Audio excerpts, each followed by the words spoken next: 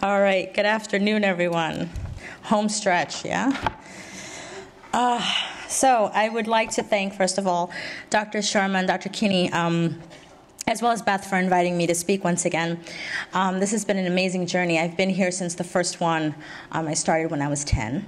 And it's been 21 amazing years. And I also want to thank all of you for coming out and traveling this journey with us. So let's start. I have no disclosures. All right. Cardiovascular disease is the #1 cause of death. A major factor is high cholesterol.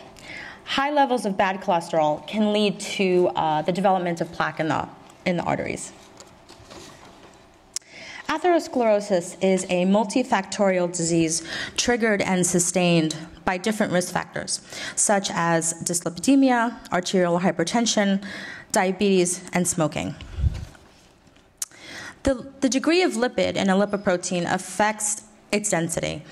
The lower the density of a lipoprotein, the more lipid it contains relative to the protein. The 5 major types of lipoproteins are chylomicrons, VLDLs, LDLs, HDLs, and IDLs. So, busy slide. By reporting single values for a lipoprotein cholesterol level, the traditional lipid panel implies that lipoproteins such as HDLs and IDLs or LDLs are single entities. This slide illustrates that all lipid subfractions are present within a continuum of size and density, with an especially large gradient for the triglyceride-rich lipoproteins IDL, VLDL, and chylomicrons. Technologies that sort particle size cannot separate IDL and Lp(a) from LDR, as these particles have overlapping size. They do differ by density, so ultracentrifugation is the best way to separate total LDL from its 3 components: Lp(a), IDL, and real LDL or LDLR. Each requires different therapies, confers different risk, and has different inheritance. For example, how do you go back? That way. Both Lp(a) and IDL are more atherogenic than LDL itself. They don't respond to statins, and both are highly inherited and implicated in premature CAD. Lp(a), or the widowmaker, doubles risk, but when another lipid risk factor, such as dense LDL, is also present, the risk leaps to 25 times. Lp(a) also rises in renal failure and is probably partly responsible for the terrible CAD in end-stage renal disease patients. Okay, here come my big words. Familial hypercholesterolemia is an autosomal dominant genetic disorder caused by a defect on chromosome 19. The defect makes the body unable to remove low-density lipoprotein, or LDL cholesterol, from the body. This results in a high level of LDL in the body. An LDL-C of 190 milligrams or greater in adults, or 160 milligrams per deciliter or greater in children, and a family history of elevated cholesterol or early heart disease. Autosomal dominance means you only need to get the normal gene from one parent in order to inherit the disease.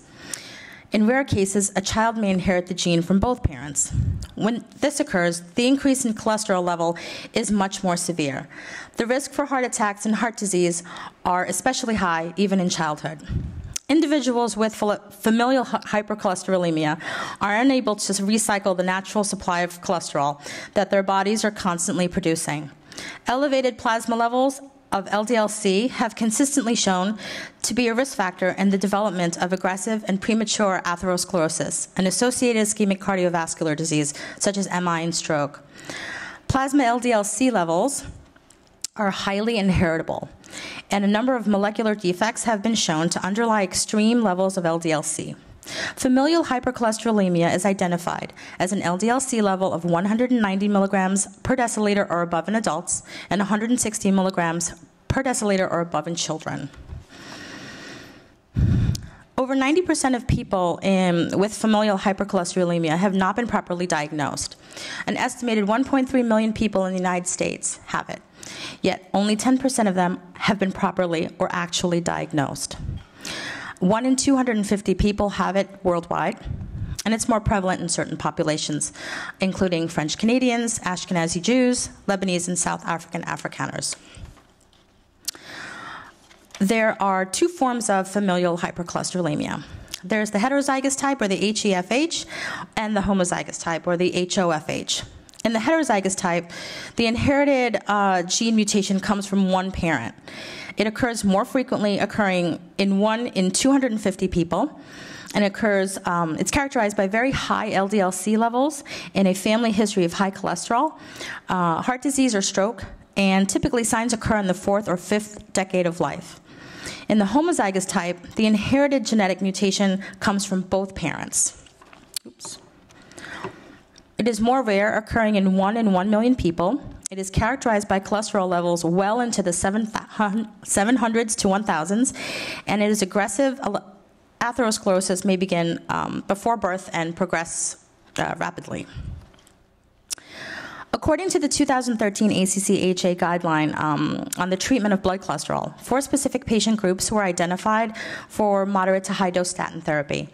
Those with a history of atherosclerotic events, the age group between 20 to 75 with an LDL-C level of greater than 190, those within the age group of 40 to 75 with diabetes and an LDL-C level greater than 70, and those within the age group of 40 to 75 with a 10-year atherosclerotic cardiovascular disease risk greater than or equal to 7.5. Here I'm just showing you the low, moderate, and high dose levels of the various statins. So as you all know and can see from this slide, not all statins are created equally. The half-lives allow us to dose our patients on a daily basis, such as with atorvastatin, or on an every evening basis, such as with simvastatin. So what are the major clinical problems using statins? Why don't we get our patients on those high-dose statins and keep them on them? Well, myalgias. We hear this every day, right?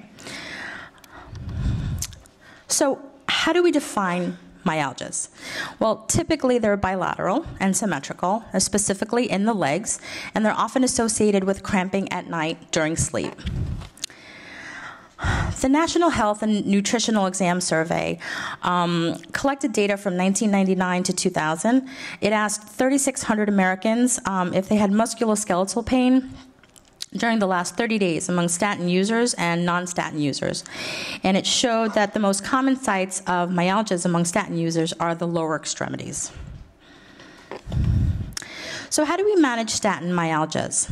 Myalgias are a function of statin toxicity, whereby there is a decrease in ubiquinone, or CoQ10, production. So what do? Logically, we think, let's give more CoQ10, right? Let's just blast everybody with CoQ10. Well, unfortunately, a randomized clinical trial was done from 2009 to 2012, which showed the randomization of 120 participants with statin toxicity myalgias and randomized them to CoQ10 versus placebo. Ultimately, the study showed that only 36% could distinguish myalgic symptoms, whether on a statin or placebo. Hence, the use of CoQ10 at a 600 milligram daily dose will not improve the pain of those confirmed with statin myalgias. So how do we manage?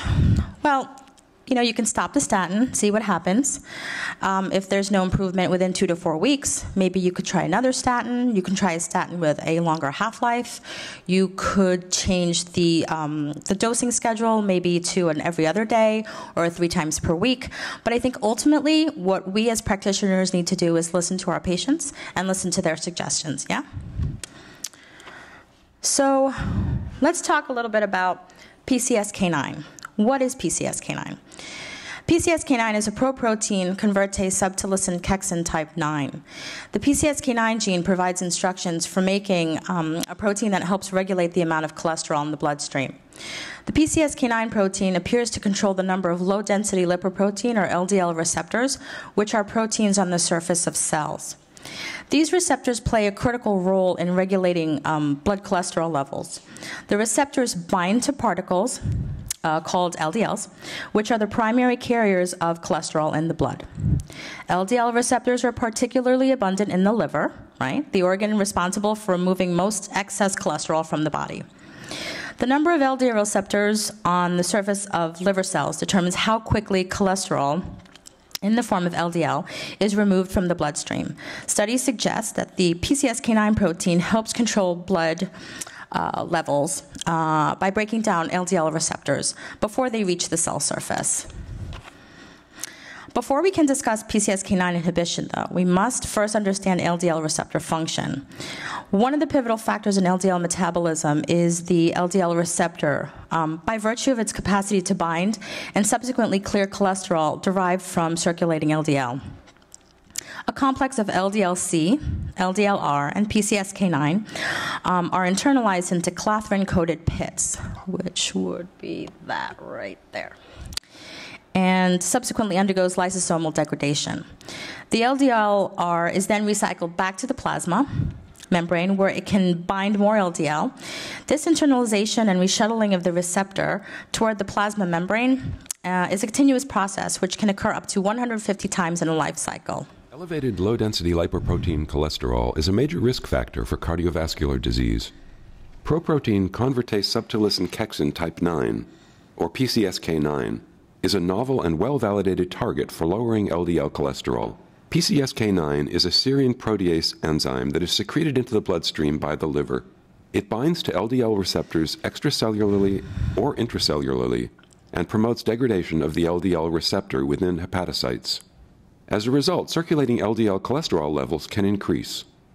Reducing circulating PCSK9 levels has been shown to reduce LDL cholesterol levels. I felt like I should have done an outfit change. So as the previous video mentioned, by inactivating PCSK9 via inhibition, more receptors are available to capture LDL for metabolism and therefore removal from the blood. This illustration merely shows the timeline of developments in the history of PCSK9. In 2003, PCSK9 was first identified. In 2006, loss of function mutations in PCSK9 decreased LDL-C and cardiovascular risk in humans.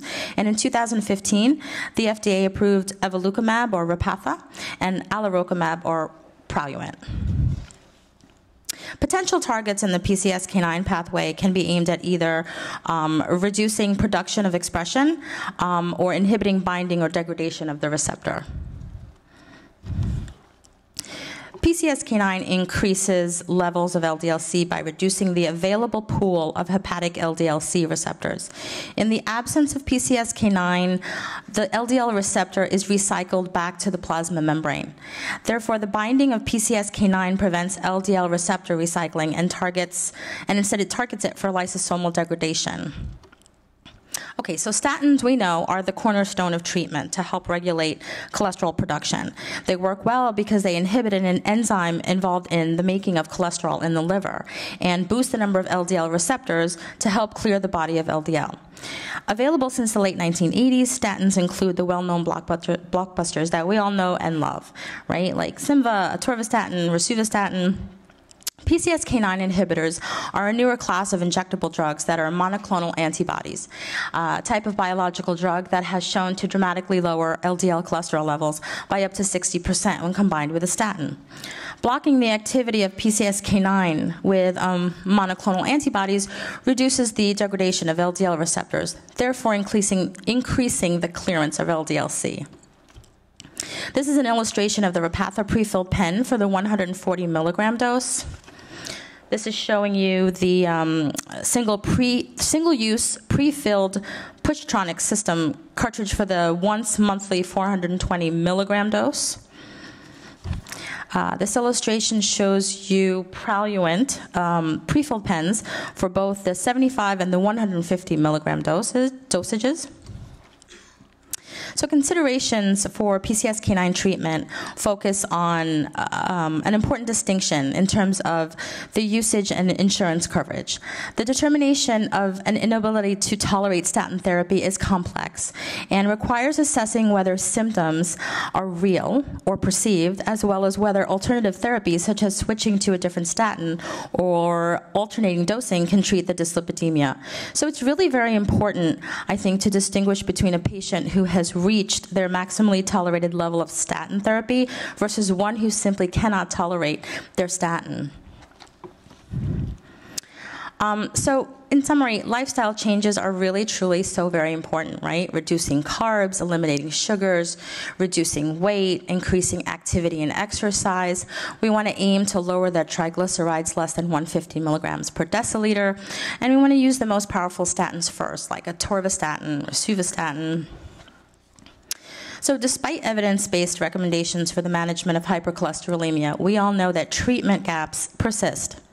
In addition, current treatment options are not uniformly effective and or tolerable for all patients, including those at high risk for atherosclerotic cardiovascular disease and individuals with heterozygous or homozygous familial hypercholesterolemia.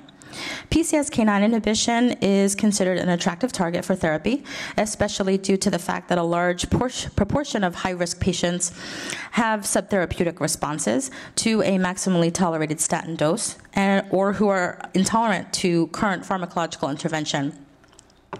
We as practitioners, both as advanced practice and the nurses at the bedside, are at the forefront for the increased identification and need for PCSK9 treatment among our patients. We see our patients every day, and for longer periods of time, we need to better identify patients at risk and in need for PCSK9 inhibitors. Thank you.